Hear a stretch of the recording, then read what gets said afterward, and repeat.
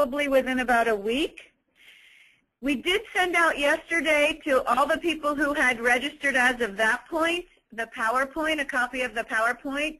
If you registered after yesterday morning, you can email Lori, L-O-R-I .c.watt, W-A-T-T, at state.or.us. Just send her a quick email and let her know you need the PowerPoint if you registered after yesterday morning, and she can send it off to you so you'll have it. Otherwise, we'll post it with the recording on the website probably sometime toward the end of next week. If you're on a group site, would you please text chat us the names of the folks who are there with you so we'll have a record of who's been on the webinar. And then, let's see, we told you that we thought the webinar might go an hour and a half. We think it may only go an hour, but if it does look like it's going to go longer, we'll give you a quick little break partway through. We're trying something new today. Mark Acuna is with us. He'll be the presenter today for the OPI information, but he's up in Warrenton. So we're trying something different because I'm still down in Salem, and I'm going to turn it over to Mark, and he's going to talk to you about OPI. Okay, good morning, everyone. My name is Mark, as Sue Ann said, and I just want to know if everyone can hear me clearly or if there's any echo or problems with the audio. I hope not, but if so, could you let Sue Ann know by just sending a message? But I will continue on. This is the first in a series of modules for OPI training that are in development. And we just want to give you an overview of OPI and some of the program basics. And because each AAA has the ability to maybe customize some of the components of the program, such as services and fees, I'll be speaking to those areas only in generalities. The specifics are detailed in your planning service area written plan. So that written plan is important to you and to your local AAA branch. So the things that I'll be presenting are general information about the program and specifics that I think apply to every single AAA involved with OPI. And I want to say from the beginning that I am a part of a AAA here at Northwest Senior and Disability Services. So I'm with you in the same category, and we'll be looking at this program and hopefully provide this recording so that others who come in later would be able to get some training on OPI if they don't know anything about it. But it's a good refresher for those who do know OPI. So let's get started with some foundational background. First of all, OPI is funded through the Oregon General Fund. So it's Oregon taxpayer dollars that have funded Oregon Project Independence and have been given to us by the Oregon legislature. The Department of Human Services and Seniors and People with Disabilities are in charge of these OPI funds, and they allocate them to the local area agencies on aging so that we can implement this program all over the state. Now, those agencies are contracted to provide some authorized services to older adults and also with individuals who have physical disabilities that are living within our AAA areas. In a moment, we're going to talk about the qualifications for those individuals that we can serve. But it was the intent of the legislature to really meet the needs of Oregonians and help them have a better quality of life and stay out of institutionalization. So when we look at Oregon Project Independence, we can see that it's a program governed by the Oregon Administrative Rules. And the Oregon Administrative Rules are broken up into several sections. And the Chapter 411, Division 32, are the rules that specifically deal with Oregon Project Independence. So these rules are for all of us and govern the Oregon Project Independence all over the state. So we're going to be referring to the Oregon administrative rules as we go through this training this morning. And on many of the slides that I have in this training, you will see the Oregon administrative rules specifically stated. I won't be reading those rule numbers, but you have them in front of you if you've printed out the PowerPoint, or you can do that later. Or if you're just viewing this on your computer, it will be on your screen, and you'll be able to see the chapter and divisions that we have. So the OARs are the basis for AAA policies and procedures for this program. And the oversight of OPI is provided by the State Unit on Aging.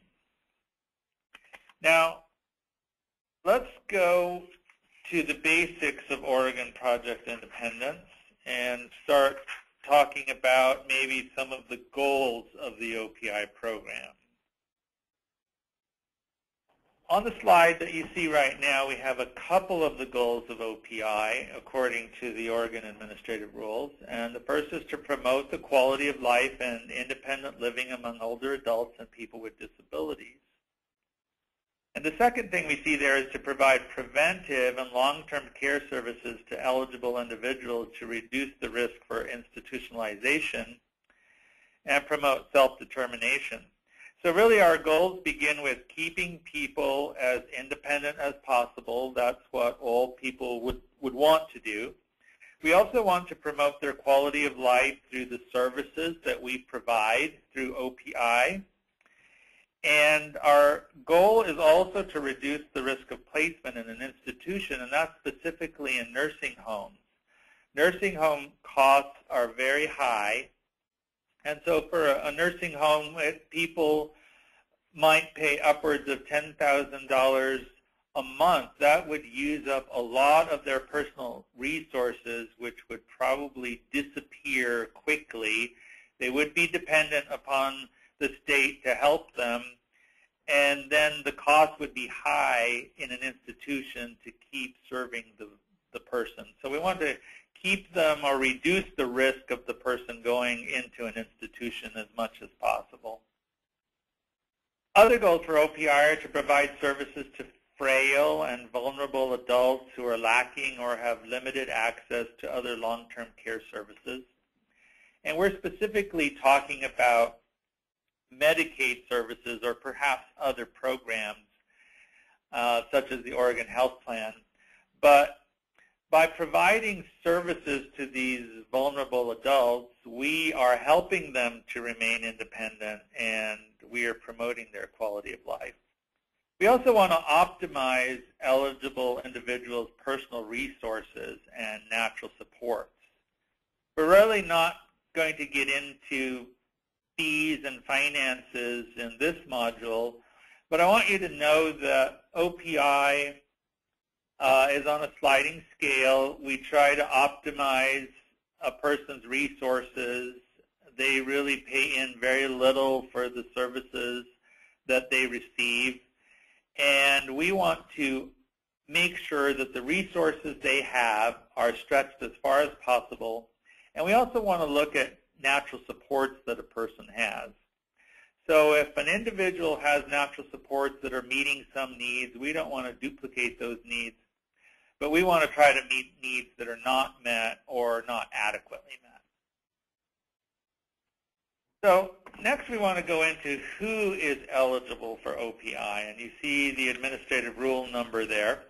Now, in order to qualify for authorized services from a AAA service provider, individuals have to meet the criteria that we're going to go over in the next couple of slides, or 2 or 3 slides.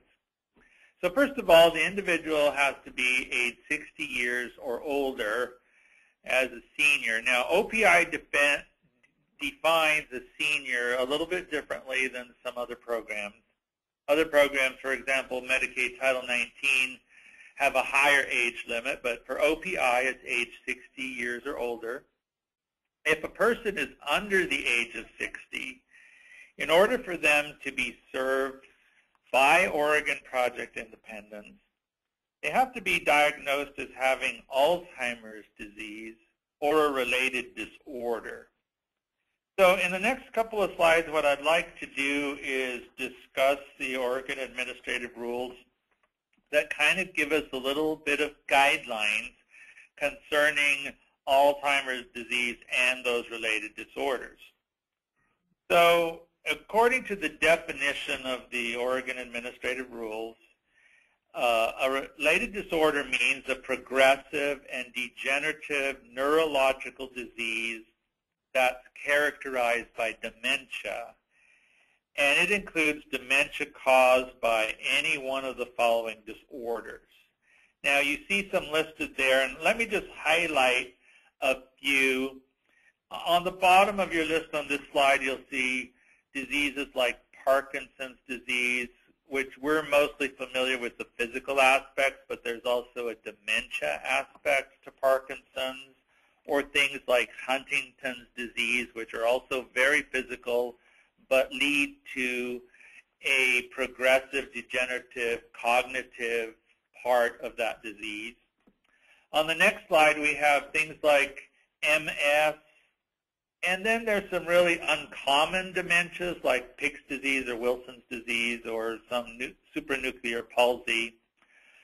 Or in general, all other related disorders recognized by the Alzheimer's Association. So really the Oregon Administrative Rules have left the door open here to whatever the Alzheimer's Association might discover as being another related disease. So what will really be needed by someone who falls into this category is documentation of their medical condition and really the clear diagnosis, since we're looking at some clear diagnosis in the rules. And we'll want to know that they clearly do qualify as being an Alzheimer's related disease. There's going to be a little bit more information about this a little bit later in the training. Let's continue on with looking at the qualifications necessary. The person should not be receiving financial assistance or Medicaid. Now, when we're talking about financial assistance, there are a few exceptions. The person can be receiving food stamps. And then there are a couple of programs that assist the person. One of them is the Qualified Medicare Beneficiary, and again, we're dealing here with the Medicare program. And this QMB program pays the Medicare premium and the 20% copay, so they are receiving some financial assistance. The other exception is for the Supplemental Low-Income Medicare Beneficiary Program. That's a long one. That is SMB, and that benefit pays the Medicare premium only. So it is okay for a person to be receiving food stamps, QMB, or SMB. They will still qualify for OPI. Now, they can't be receiving any other kind of financial assistance, and they cannot be on the Medicaid program or the Oregon Health Plan. So the intent of these rules is to target individuals who are really not receiving medical services through the Oregon Health Plan or receiving long-term care services promoted by Medicaid programs. We really want to target people that don't have those supports, and we want to support them through the OPI program. Another qualification is to meet the requirements of the long-term care priority rules, and that would be the OAR Division OAR Chapter 411, Division 15 rules.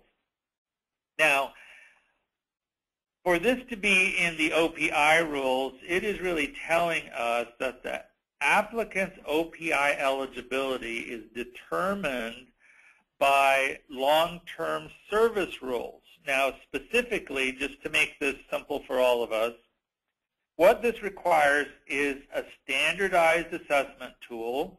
That's going to be Oregon Access using the CAPS tool in order to do an assessment, an OPI assessment, to determine a person's eligibility. There's also the requirement that an assessment be done face-to-face in a person's home or care setting, and the determination of the applicant's service priority level. So if you're familiar at all with the Oregon Access CAPS assessment, the end result of that CAPS assessment is a service priority level, or we call an SPL level. In the next couple of slides, a little bit first, let me give you a note first, a note on Oregon Access CAPS assessment. When beginning an Oregon Access CAPS assessment, please use only the OPI assessment type for CAPS. It is possible for a person to use a Title 19 type of assessment and then give them OPI benefits, but we don't want to do that. We want to make the type of assessment we're using an OPI type. We have run into some problems in the background mainframe computer system on the state level if we start mixing things up a little. So if we are doing a CAPS assessment on someone, please select the OPI type of assessment, not Title 19. So now let me take you to those SPL levels that I mentioned. So again, just to reiterate, OPI rules tell us that we have to follow OARs on assessments and SPL levels. So I'm going to give you a list of OPI levels. They can be found at the OAR that I've listed on the slide. And the SPL levels go from neediest to less needy. So a number 1 would be the neediest person. And I'm not going to read all of these SPL levels to you. But for example, an SPL 3 would require full assistance in mobility or cognition or eating. Now some SPLs have those ORs and some have ANDs. For example, an SPL 2 requires full assistance in mobility, eating, and cognition. Now if I go to the next slide and look at some people that are maybe less needy, these are normally the people that we will be looking at for OPI. And so we see that someone who might be an SPL 15 is just someone who requires minimal assistance with mobility, or an SPL 16 which requires full assistance in bathing or dressing. Excuse me. And then there's our threshold SPL 18 because we serve in Oregon Project Independence SPL 18 or below, and that depends on your area plan what SPL levels you're taking. But SPL 18 would be independent in the above levels, all the things that are mentioned in other SPLs, but requires structured living for supervision for complex medical problems or a complex medication regimen. Okay, so that's our discussion of SPL levels.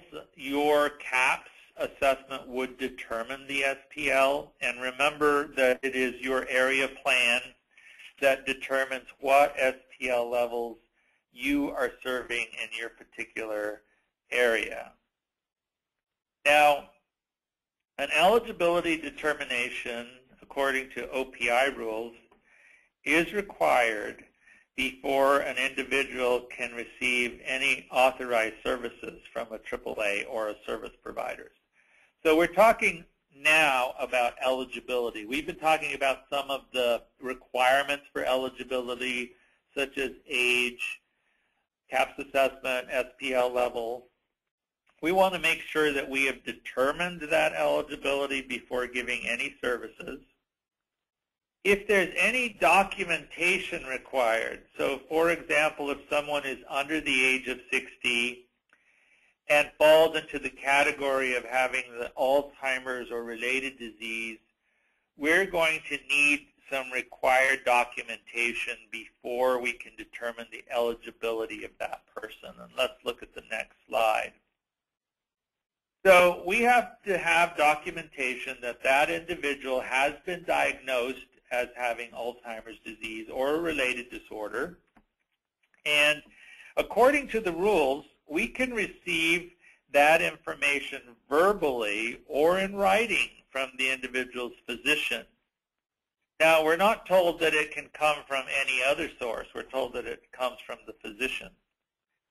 So we may need to call a doctor's office or request that the doctor send us written documentation of a person's diagnosis. We want to know the type of related disorder if it is not Alzheimer's disease specifically. And so the physician should specify what the related disorder is, and that information should be received, reviewed according to the rules that we went over earlier to see if they meet the qualifications of the rule. And then it will be important for you to narrate that information in Oregon Access so we have a permanent record, especially if the information was received verbally. Then you don't have any paper documentation to file or to put in someone's case file. And in that case, the narration will be very important to substantiating that this person does qualify for Oregon Project Independence because they have Alzheimer's disease or a related disorder. So I hope that's clear to us. Okay. Mark? Yes. Sue Ann, and we have a question, another question about eligibility. Someone wants to know if we know whether someone receiving a McComas trust payment is eligible for OPI. Do you know anything about that? I don't know anything about that. That's certainly something we can look into, so Sue Ann and I will make a note of that. And I assume you're asking that question because maybe that is receiving financial assistance. So we're going to see if that particular financial assistance might disqualify them from OPI. And I'm sorry we don't have an answer, but we'll get one, and we thank you for the question. Any other questions, Sue Ann? Not at this time, thanks. Okay.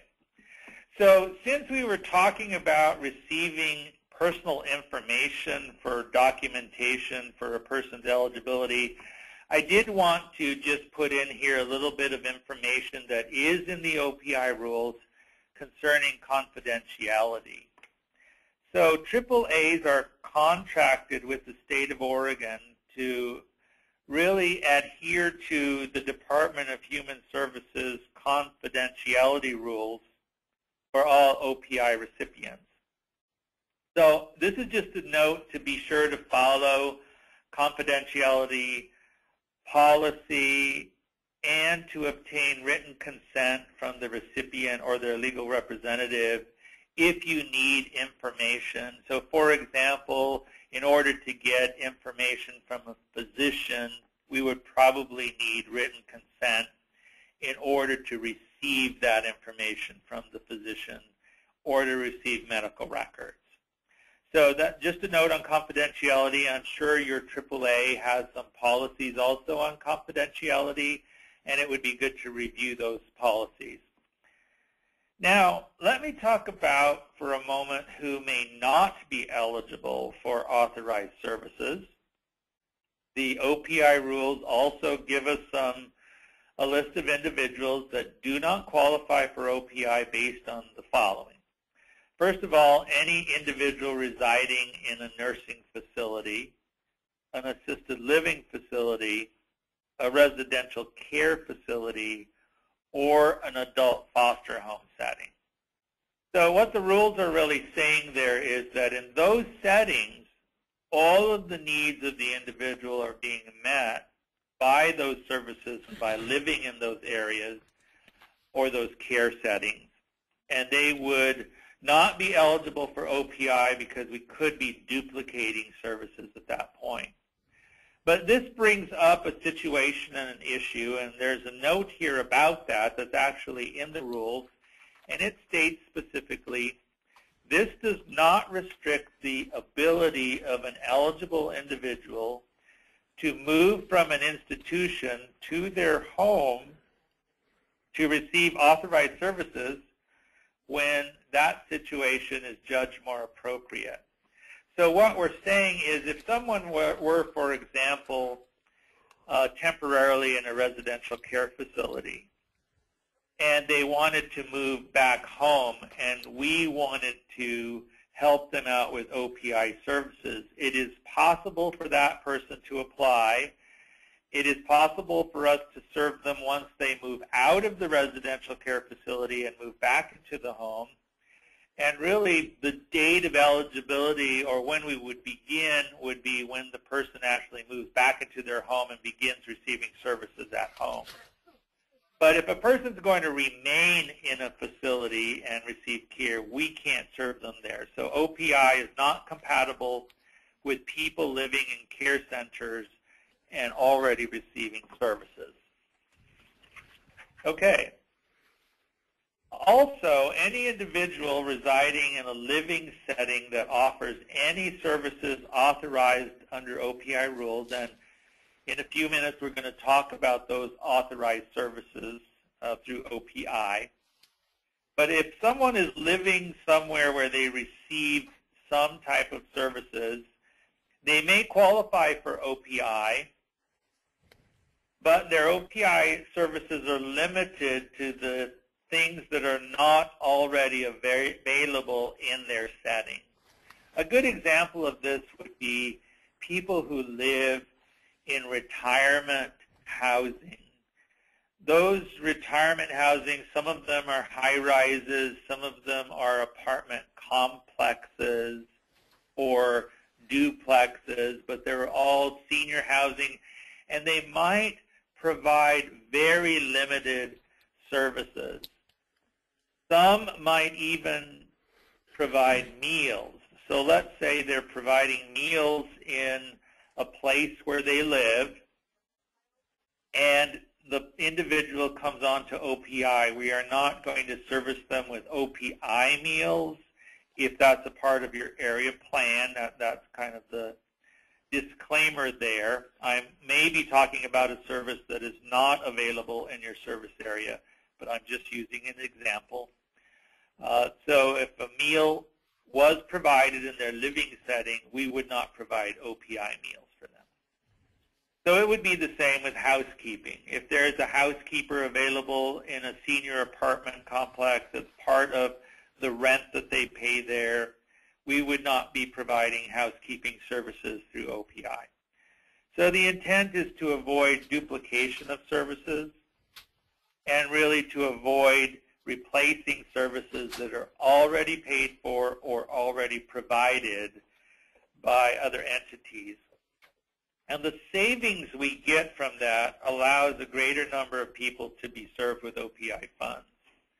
Now, it's not specifically mentioned in this slide, but we make the same determination with natural supports. If they have natural supports that are providing some services to the individual, and those natural supports intend on continuing them or are able to continue, we don't want to replace the natural supports with paid services, because the savings that we get allow us to serve more and more people, and we don't want to duplicate services. We want the person's own individuality, their supports to remain strong. It's about self-determination. Let's go on and look briefly at who may apply for OPI. This is a specific rule here that I thought I would throw in. Every once in a while there's situations like this. All individuals, including those who may have previously terminated from OPI, have the right to apply for OPI authorized services at any time. Now, I know probably as workers you've dealt with people who have applied been found not to be eligible and in time apply again. We can't prevent those people from applying, and we don't want to prevent them from applying because people's living situation and needs do change over time. They can change overnight. So we don't want to eliminate someone who may actually qualify for the program from applying. So anyone may apply at any time, even if they've had OPI at one point in time and were terminated for one reason or another. And that's part of OPI rules. Okay, so let's talk about the service determination for a moment. OPI rules state that an individual's services are determined after eligibility has been established. So we have a process of doing the CAHPS assessment, finding the SPL, determining if they fit into the area plan with SPL, and then determining whether the person qualifies, and then we will determine what services the person is to receive. Now, a determination of services and of eligibility should be done at regular intervals, but the OPI rules clearly state that they should be not less than every 12 months. So at least annually, a person on OPI should receive an Oregon Access CAHPS assessment. We should find out what their SPL level is, and we should determine if they still qualify because of the other qualification factors that OPI requires. Now, we have a question. Before you go on, we have a little bit of a clarification question having to do with if people's natural supports are not always available, can they get a specific service from OPI for that time that the natural support isn't able to give that service? The answer is yes. Natural supports are not always comprehensive. Many times they are limited. We don't want to replace what the natural supports can do, but if a natural support is unavailable, OPI can step in and help with OPI paid services in order to supplement a person's natural support. That happens all the time. Any other questions? I think that's it. Thank you. Okay. So something else that the Oregon OPI rules require is that individuals must receive written notification of their service determination. And because this is official, we want to let people know officially that they've qualified for the program, they can receive services, and this is done using the Form 287L. Now, we are going to be looking at forms at a future time, but I do want to throw this form in there today because we're talking about eligibility. The rule states that the written notices have to include the maximum monthly hours of authorized services for the individual, the hourly and maximum monthly fee if fees are charged to the individual according to your area plan, what the service rate is, and the provider contact information. Written notification of services has to be provided when a person is initially determined to be eligible for OPI. We also have to provide written notification at every annual reassessment, so every year after we do our CAHPS and determine whether the person is still eligible, we are going to be providing written notification of that. And when there are changes to the service determination. Sometimes people's needs change drastically mid-year, or there could also be a situation where your area plan changes and you're serving people differently than you did. people need to receive written notification of any changes in their services or service determination. So here's an example of at least the top portion of the Form 287L, which is the service agreement. And you will be able to find all OPI forms on a form server or your normal way of getting the Department of Human Services forms. And these forms, or this form in particular, is a mandatory form for notification, and it is the service agreement telling people that they qualify and what the requirements are for them and the fees, if any. So let me just say another note about OPI forms. The OPI rules state that the collection of required program and fiscal records and data associated with OPI must be on forms and data systems as approved by the department. And you'll see there in fine print the Oregon administrative rules that dictate that. So what that means to us is that we can't come up with our own forms as AAA. We have to use the official forms designated by the Department of Human Services for the OPI program. And that's why we have on track to provide a future training that will really focus on all those mandatory forms and their use. And I think that will be good for all of us to review. And as a quality assurance person, I get a lot of questions from our own workers about the forms that are necessary or how to fill them out.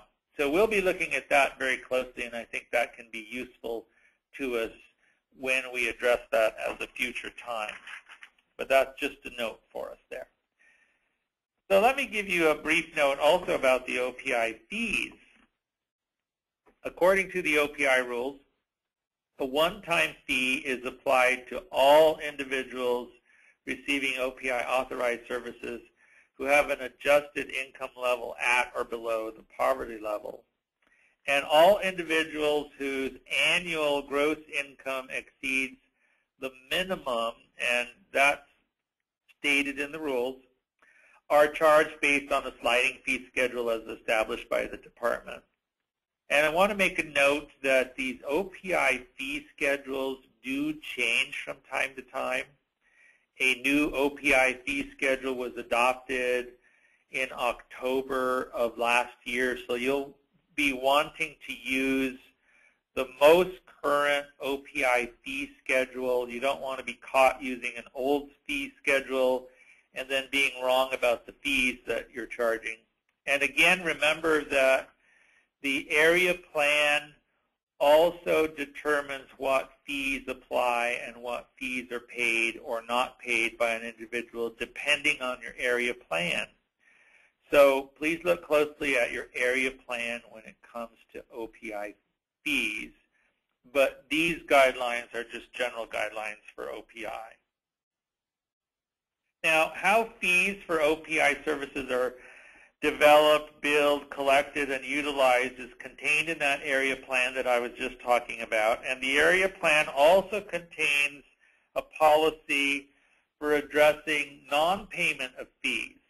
So the question is, what happens to an OPI individual who does have a fee that they should pay monthly and they're not paying the monthly fee?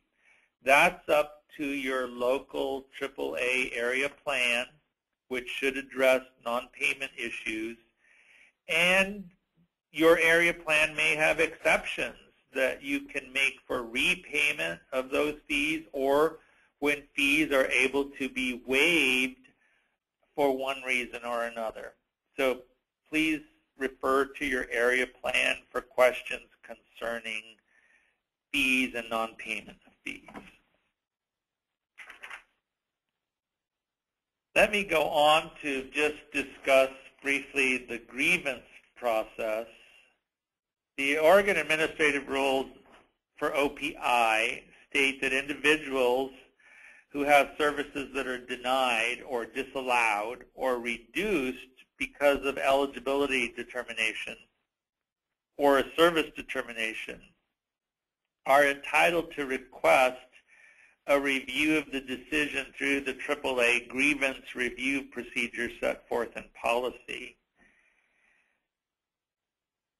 Individuals must continue to receive authorized services until the disposition of the grievance review, and AAAs must provide the applicant with written notification of the grievance review determination decision. So what we're saying is that you should be aware of the grievance policy for your local AAA, and if a person wants to appeal and bring a grievance, we have to continue to serve the individual with the services they were receiving until we come to the end of a grievance process that makes a decision about the person. And that decision that we make in the grievance process should be in writing or written notification to the individual. So please refer to your area plan and the grievance process specific to your branch or your office and area. We're going to next go into the possibilities for OPI services. Now again, I'm going to be reading you a list of authorized services for OPI. That does not mean that your local OPI program offers all of these services. That also is a part of your area plan, which services you can fund and which services you cannot. But I'm just going to give you a general overview of everything that is a possibility under OPI rules. Now, I'm going to look at these in a little more detail, but very quickly, OPI funds can be used for home care, chore services, assistive technology, personal care, adult day services, registered nurse services, and home-delivered meals. So let me just take a look at some of these in a little more detail. The OPI rules in the Oregon Administrative Rules do have a section on definitions, and the definitions kind of give us an idea of the scope of what these services are like.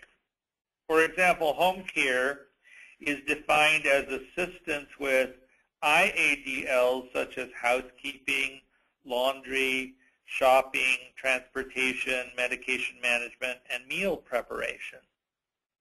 So the OARs really help us to define what home care is. Chore services means assistance such as heavy housework, yard work, or sidewalk maintenance provided on an intermittent or one-time basis to assure health and safety. So really for this chore service, the Oregon Administrative Rules let us know that this is something that might be intermittent, probably not daily or weekly, or on a one-time basis, and the goal should be to assure health and safety for a chore service. But we will also let, within that definition, we'll let your local area plan define that further as to what chores you provide, if any.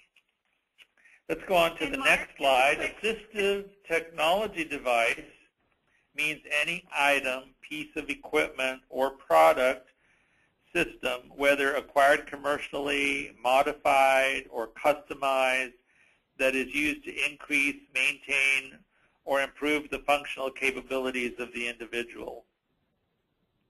So that's quite a broad definition for assistive technology devices.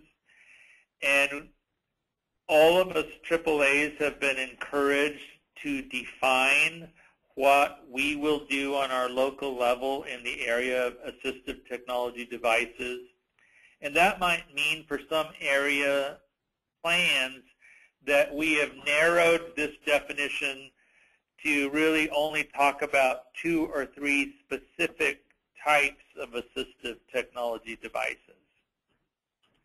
So this is just a general definition of what the possibilities are, but those possibilities are going to have to be defined by the local office and also define whether or not your AAA is going to allow for monthly costs for some of these technology devices. So for example, just an example pulled out of the blue would be a Lifeline or Life Alert, some sort of wearable device that a person can use to summon help or assistance. Some of those plans and devices require a monthly maintenance fee. So the AAAs are going to have to decide what technology they're able to support, if any, and whether they'll allow monthly costs or not. So that's all up to the local area plan. Let's go next to personal care, which is defined as in-home services provided to maintain, strengthen, or restore an individual's functioning in their own home when an individual is dependent in one or more ADLs. So we're really talking about the ADLs, the activities of daily living when it comes to personal care, or when an individual requires assistance for ADL needs. Assistance is provided either by an in-home care agency or by a home care worker. So the rules specify that personal care is going to be provided by a home care worker or an agency if that's available in your area or a part of your plan. And those personal care needs fall under the category of a person's activities of daily living. And that would be anything from mobility to elimination to dressing, hygiene, bathing. All of those things fall into the personal care category of ADLs. Let's look at adult day services. That means a community-based group program designed to meet the needs of adults with functional impairments through service plans. These structured, comprehensive, non-residential programs provide health, social, and related support services in a protective setting during a part of a day, but for less than 24 hours a day. Most of us are familiar with adult day services, or at least the definition in our minds. It's not a 24-hour setting. It's for part of a day. They meet a person's specific needs for that part of the day, and it helps people who have functional impairment needs. So again, adult day services may or may not be available in your area, or they may or may not be available because of your specific service plan or area plan. Now going on to registered nurse services, this means services provided by a registered nurse on a short-term or intermittent basis that include or are not limited to interviewing, assessing the ability to perform tasks, preparing a plan that includes treatment needed and monitoring medication, or training and educating providers. Excuse me. What we see registered nurse services doing a lot is possibly training home care workers in delegated tasks such as insulin injections or catheter changes, or something that needs a medical professional to really provide the training that's needed for the caregiver to do that efficiently and adequately. They're also equipped to do assessments, which would be medical assessments or ADL assessments, to determine what a person's needs would be that an RN could assist with or could monitor. For example, a person who might have a fragile diabetic that needs a lot of medical monitoring as a supplement to their own doctor visits. So whether or not registered nurse services are available in your area or whether or not they are in the area plan really determines if this is available to the individuals that you serve through OPI. And the same goes for the last one, which is home-delivered meals. That means a service that includes a meal provided to eligible individuals in their place of residence.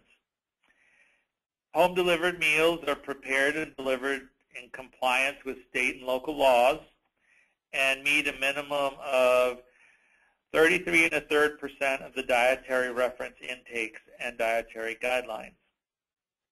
So home-delivered meals, of course, are regulated, and home-delivered meals may or may not be available in your area or through your plan. But it is an option if it is in your plan and it is available in your area.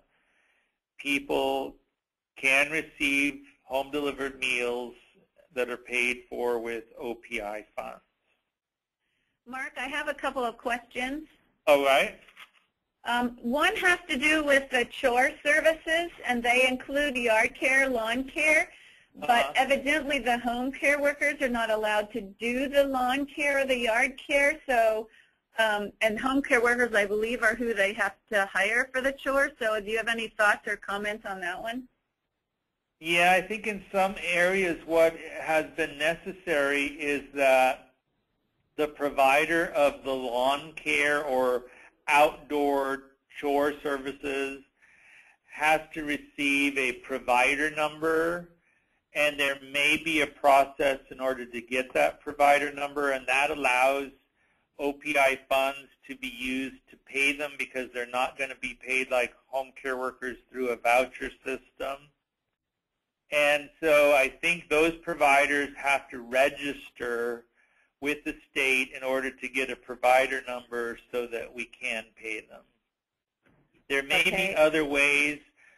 We'll look into that question a little bit farther. That is a very good question because many home care workers are restricted in what they can and cannot do, and most home care workers,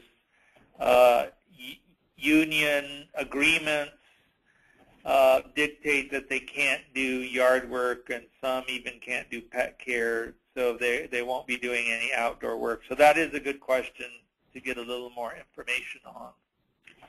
And then a second question having to do with if somebody uses a walker and they can't stand for more than 15 minutes without assistance,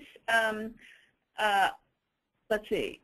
If they use a walker and can't stand for more than 15 minutes, they need assistance or be dependent for mobility for OPI? Yeah, we're really going to cover that in future trainings when we talk about the CAHPS assessment itself. And when we talk about the CAHPS assessment, we're going to delve into all of the ADLs, including mobility, and look at the rules and tell us who qualifies and who doesn't qualify according to the rules. But in general, if somebody needs hands-on assistance with mobility, whether they use a walker or a wheelchair or any other assisted device, the determining factor is the hands-on assistance. And with that hands-on assistance,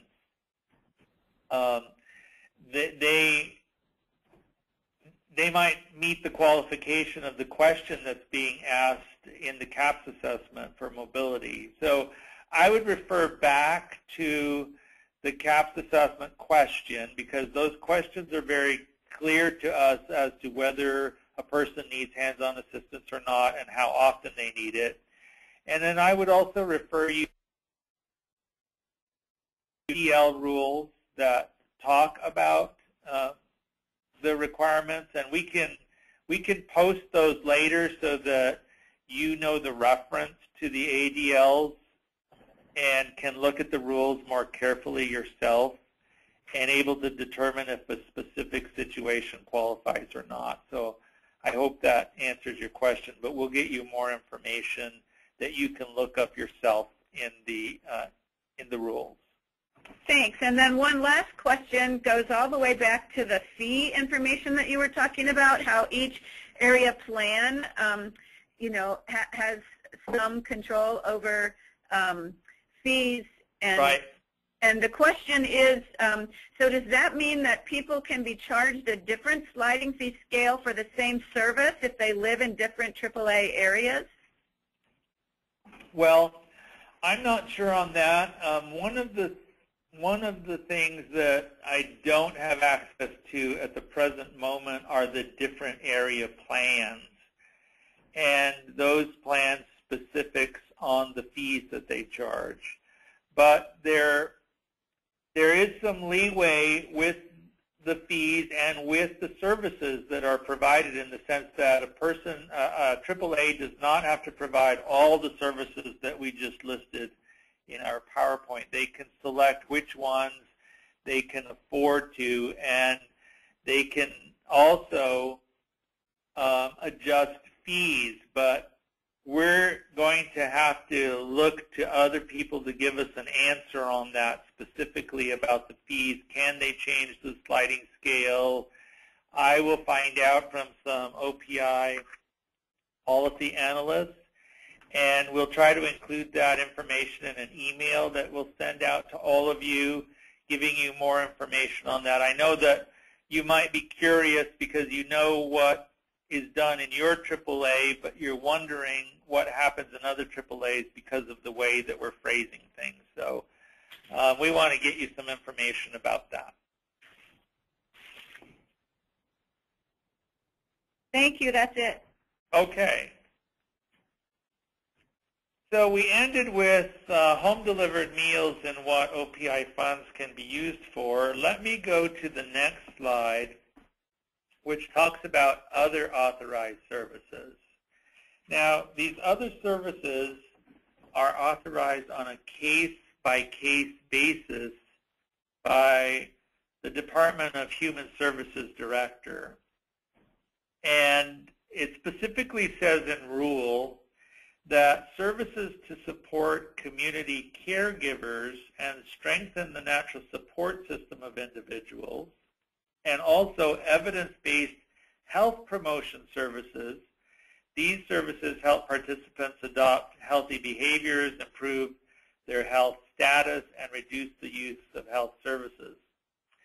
So looking at this particular part of the rule, I would say that local AAAs would be able to appeal to the DHS director if they wanted to use OPI funds in order to somehow strengthen community caregivers or natural supports. And they might have classes, a seminar, something that would help natural supports better care for the people that they're caring for. Or if they had an evidence-based program or health promotion service that could really be provided for the individuals on the OPI program that would help them improve their health status. For example, maybe a class on reducing fall risks or managing diabetes, something like that are all possibilities, but those are services that are authorized only on a case-by-case basis by the director. But the rules do let us know that that is in the realm of possibility. Okay, so let me look at some other authorized services besides the two that I've just given you that are authorized on a case-by-case basis, and that's all options counseling, and assisted transportation options that allow individuals to live at home and access the full range of community resources. Now, what we're really talking about here are escort services. So we're talking about maybe some kind of transportation option that you have in your community, but we need to pay for an escort to go with the OPI individual in order for them to utilize these transportation options. That and the options counseling are other case-by-case basis that can be approved by the DHS director as a possibility.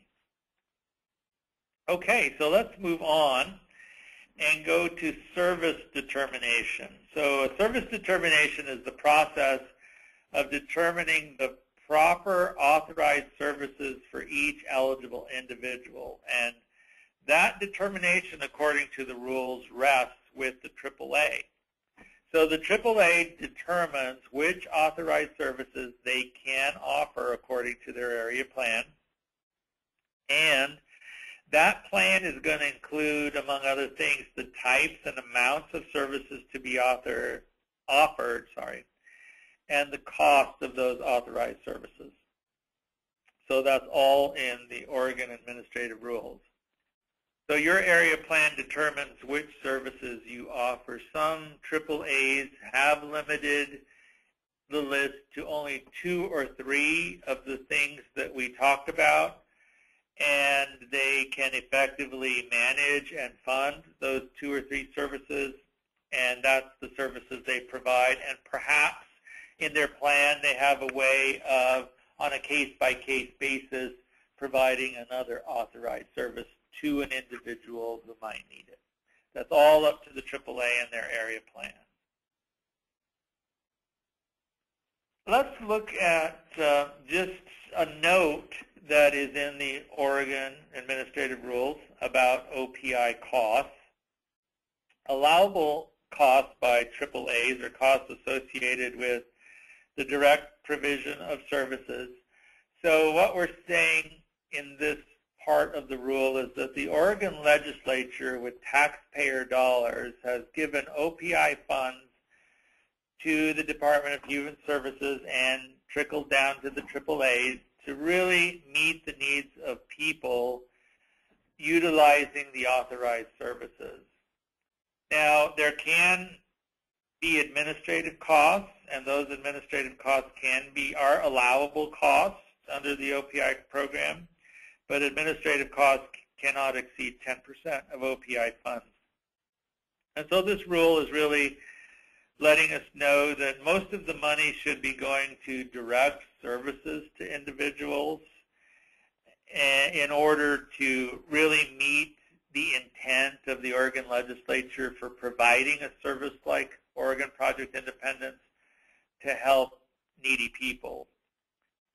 So really, with that slide, we have concluded our webinar, and I'm wondering if there might be any last questions before we go off the air. But while you're thinking about those questions, I want to thank you for participating in this webinar. We do have it recorded, so it's something that others can look at later. Sue Ann, do you have any comments? Mark, I have another question for you. Okay. This is from folks wanting to know if future webinars are going to talk about wait lists and the OPI risk tool. Will they be involved in future webinars? That's something for us to consider. We'll certainly put that on our list of things, and we'll look at them and talk about them to determine if we can put them into some kind of a training. Yeah, and I want to thank you a lot, Mark. We really appreciate the training. I do want to make sure that you guys know we did talk a little bit, or Mark did talk a little bit about some other trainings. This is the first in a series of at least 4 that we know for sure, and maybe 5 sessions on different pieces of OPI. So we will be doing a module 2 about the middle of June, and it will be about the forms and the fees. So we want you guys to watch for that. Link should come out about the first part of June, and it'll be sometime toward the middle of June. And that'll be a webinar. And then in mid-July and early August, Mark and I will be coming around regionally to different places and doing hands-on regarding the CAPS pieces and the service plan pieces. And so keep an eye out.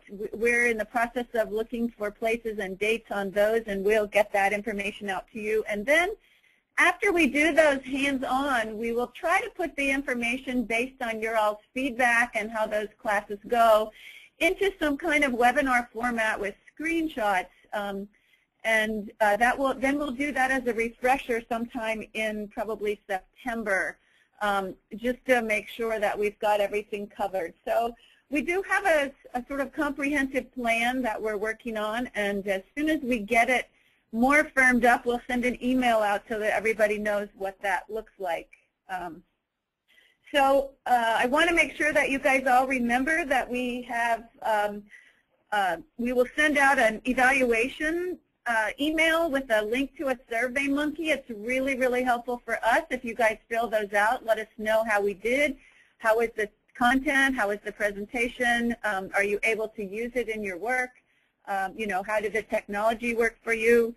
Just let us know. Those emails come from Lori shortly after the webinars are closed out. She sends them out to everybody. Again, we will try to get this recording posted on the SUA website with the PowerPoint by the end of next week. And we'll stay on for another couple of minutes if you have any more questions. I'm not seeing any more, but we really do appreciate your participation. And there is one more question on here about natural supports. Can an adult daughter that doesn't live with the client be an OPI step if they have a provider number? Yes, a person with a provider number who's related, except for spouses, that's really a different thing altogether according to the rules. It's very strict with spousal pay. But another relative can be paid if they have a provider number.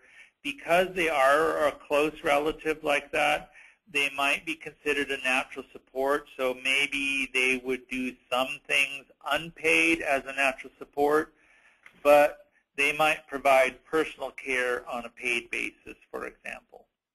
So it really is about looking carefully at the situation and determining what that natural support is doing unpaid and what we can pay them for and why we are paying them for any services at all. But it is a possibility, yes. Great, thank you. So again, we will keep the webinar open just for a few more minutes, but I think we're pretty much done with the material we hope to cover. So I hope you guys all have a great day, and we thank you very much for joining us, and we look forward to another OPI webinar in mid-June, and next week we have a webinar for folks on sodium nutrition diets. Thanks again. Bye, thank you.